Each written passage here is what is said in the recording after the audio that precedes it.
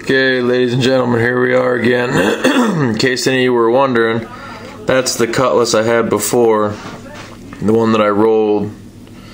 That was my pride and joy, I guess you'd say, and this is my senior picture. I look like such a douche.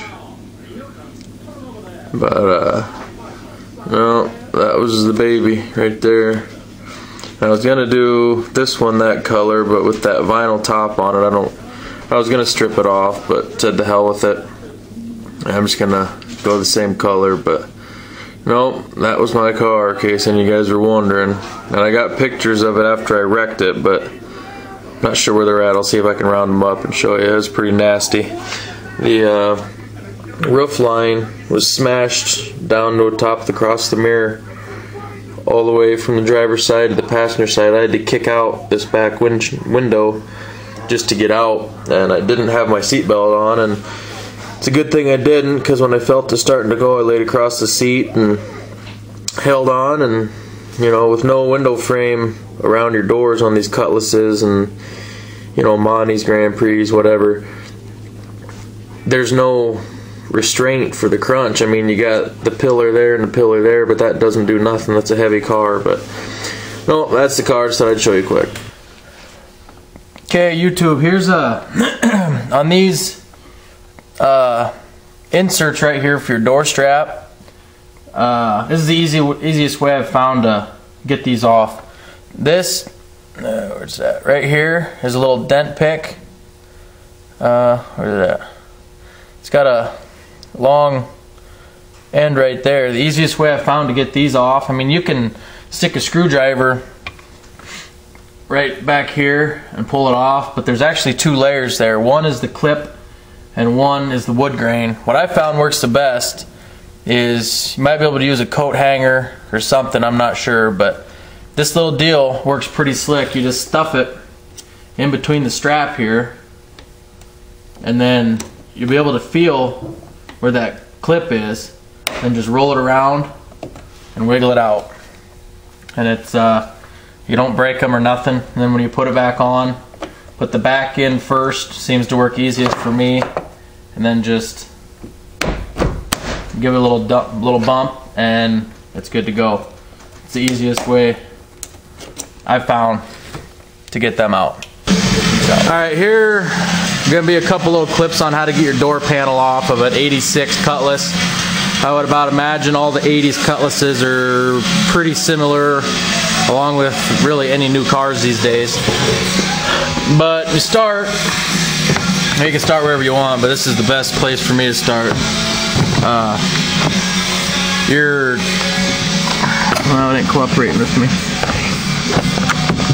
Alright, anyway, your armrest here has two screws down in it, Phillips head. Pop them out, and then your armrest slides forwards and then off, because that little tab right there fits in right there, and then that one there slides into there. So when you put it back on, you need to put it in, push it all the way to the back, and then slide it back. And then, I don't know if you can see it, but your holes are lined up. Start by taking that off. And your two screws out of your window buttons, or if you don't have electric windows, what you can use on your crank is, I don't know if we'll find it, but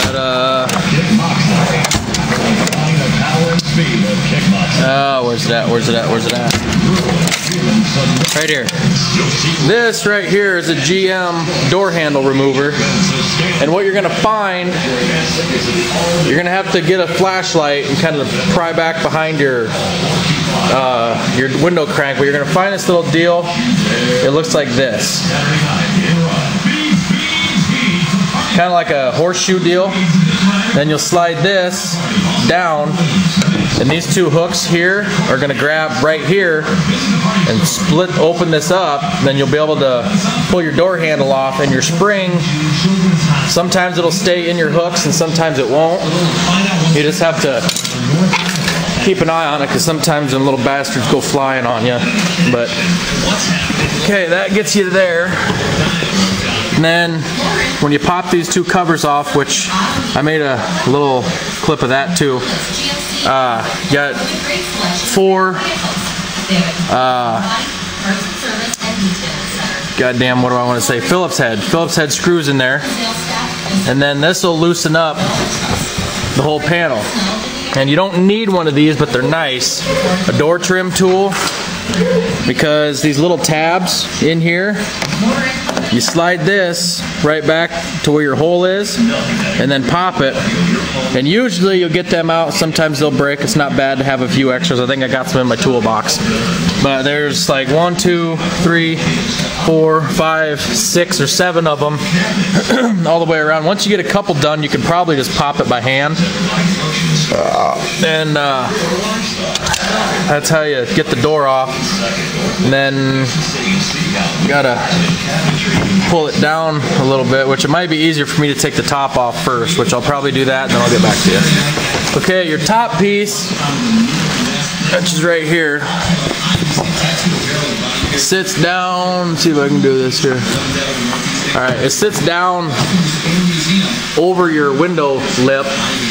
Then once you get all the screws and clips loose, all you do is wiggle this back and forth. It'll pop up, then get that out of the way. And then this one, if you haven't already gotten your locks or your mirror thing out, you can get this panel loose before you take them out. And what you do is just start wiggling it back and forth. It'll break free, and then move your door handle forwards and just keep sliding your whole panel to the front. Eventually it'll come out, and then you'll have all this room here.